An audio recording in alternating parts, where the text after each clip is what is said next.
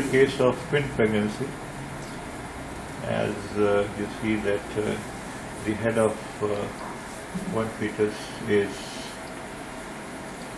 cephalic here, you see, and this is the first fetus. And the point to emphasize in this video segment is that the fetus which is close to the os or in cephalic posture, but however we should take that it is in a sense that if the fetus that is close to the os is labeled as fetus number 1. Now this is the cervix, this is the cervix, urinary bladder, and here you see that this is the head of the fetus.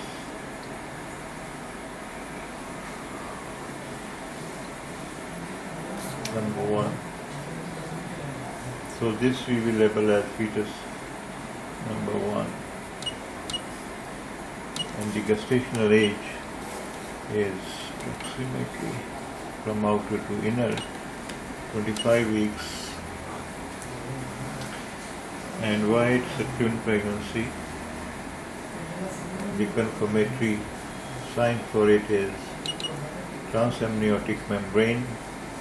This is the transamniotic membrane. This is the membrane. This one.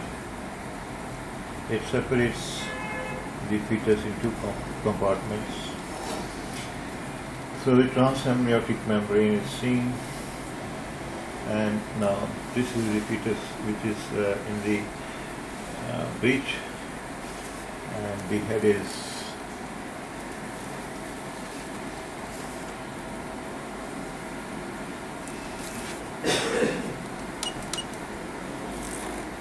this is the fetus number 2.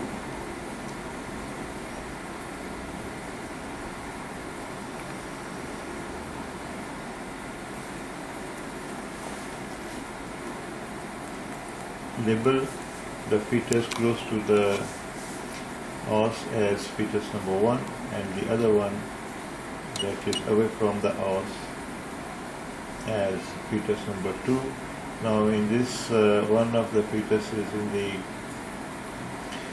cephalic position and the other is in breech presentation. The movements are fine. This is the head of the second fetus, fetus number 2.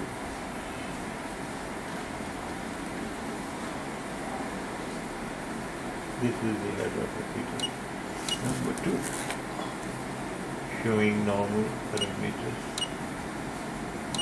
and the gestational age of this fetus outer to inner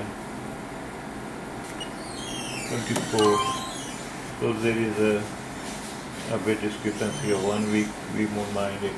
This is the transamniotic membrane, this one, separating the fetus number 1, this one, fetus number 2 is this one, is in this location, and see that the placenta is posterior wall.